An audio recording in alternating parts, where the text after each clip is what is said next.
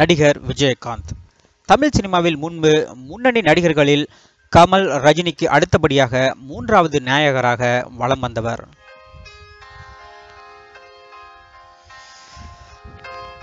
அதன் பிறகு சினிமாவில் இருந்து ஒதுங்கி தீவிர அரசியலில் இறங்கினார். இதற்காக தேமுதிக என்ற கட்சியை உருவாக்கி தமிழகத்தில் ஏற்கனவே உள்ள அதிமுக மற்றும் திமுக கட்சிகளுக்கு போட்டியாக 3வது கட்சியாக உருவெடுத்தார். இதனால் விருதாச்சலம் தொகுதி எம்எல்ஏ ஆக ஆனது மட்டுமல்லாமல் தனது கட்சியை தமிழகத்தில் மிகப்பெரிய எதிர்க்கட்சியாகவும் மாற்றி காட்டினார்.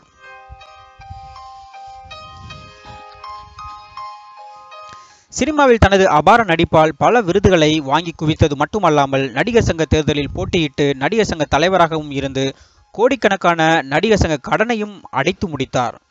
மற்றவர்களின் கடனை அடைத்த நடிகர் விஜயகாந்த் தற்போது தனது கடனை அடைக்க முடியாமல் தனது சொத்துக்களை எல்லாம் ஏலம் விடும் நிலைக்கு தள்ளப்பட்டுள்ளார். ஆம், இது உங்களுக்கு ஆச்சரியமாக இருந்தாலும் அதுதான் உண்மை.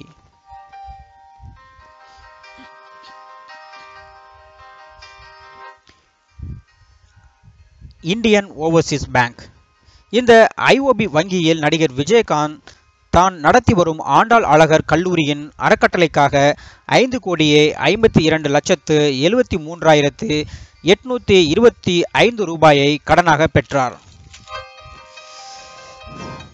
ஆனால் கெடுகாலம் முடிந்த பின்னரும் அந்த கடன் தொகையை நடிகர் விஜயகாந்த் இதுவரை திருப்பி செலுத்தவில்லை. மேலும் அதற்கான வட்டியையும் கொடுக்கவில்லை.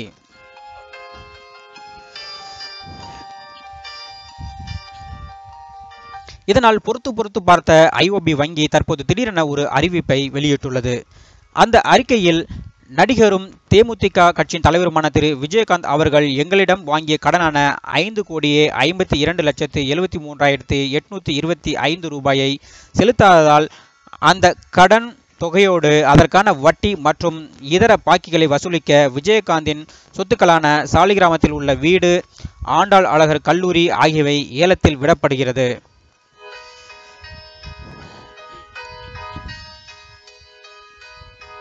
மேலும் சாலிகிராமத்தில் உள்ள வேதவல்லி தெருவில் உள்ள விஜயகாந்தின் சொத்துக்களும் கண்ணம்மாள் தெருவில் உள்ள சொத்துக்களும் இந்த ஏலத்தில் அடங்கும் என்றும் அதில் தெரிவிக்கப்பட்டுள்ளது.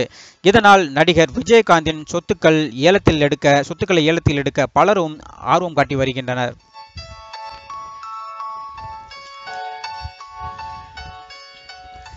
நடிகர் விஜயகாந்த் சமீபத்தில் தான் தனது குரல் வள சிகிச்சைக்காகவும் இதர சிகிச்சைக்காகவும் 2 முறை வெளிநாடுகளுக்கு சென்று அறுவை சிகிச்சை செய்து பல லட்சங்களை செலவு செய்து வந்தார். மேலும் கட்சிக்காகவும் பல கோடிகளை இழந்து வருகிறார். தற்போது உடல்நிலை சரியில்லாததால் அரசியலிலிருந்து ஒதுங்கி இருக்கும் விஜயகாந்த் அவர்களுக்கு அவரின் சொத்துக்களின் ஏல அறிவிப்பால் மிகவும் துவண்டு போயுள்ளார். மேலும் ஆண்டாள் அழகர் கல்லூரி மாணவிகளும் சோகத்தில் உள்ளனர். சுமார் 8 கோடி வரையிலான கடன் தொகைக்காக அவரின் 100 கோடி மதிப்பிலான சொத்துக்களை ஏலத்தில் விட்டுள்ளது இந்த ஐஓபி வங்கி.